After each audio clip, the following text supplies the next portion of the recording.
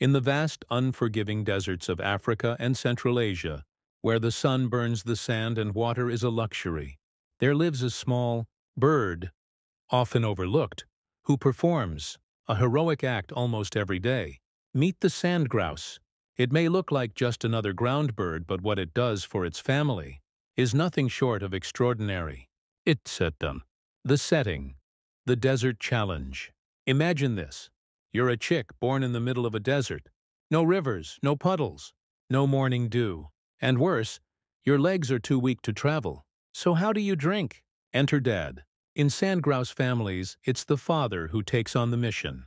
Every morning, he flies up to 30 kilometers, sometimes more, across scorching terrain, dodging predators, all to reach the nearest water source.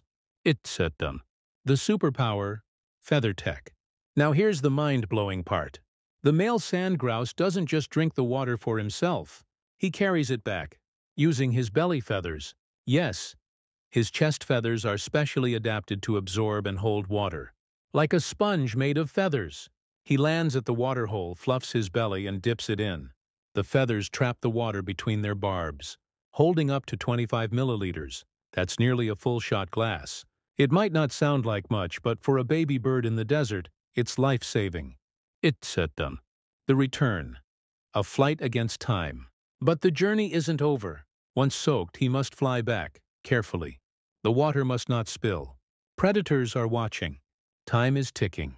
He lands. The chicks rush underneath his belly, pecking and sucking the water directly from his feathers. That's their drink of the day. And tomorrow? He'll do it all over again. Itsetum. The bigger picture. Evolution's ingenuity. This behavior isn't taught. It's evolution in action. A trait so efficient, it's been passed down for generations. And it's not just one species. There are 16 species of sandgrouse, and many do this. From the Namaqua of southern Africa to the pin-tailed of Asia. This water delivery mission is part of their DNA. Itsetum. Mind-blowing fact. Scientists were so intrigued by this, they studied the feathers under microscopes. What they found? The feathers swell when wet and lock in moisture between barbules. When the bird flies, the water stays put, even when moving fast or flapping its wings. Some engineers are now trying to replicate sandgrouse feathers to create better water-absorbing materials for humans. Itsetum. The final thought. A father's devotion. In a world that's becoming hotter and drier, this small desert bird teaches us a huge lesson.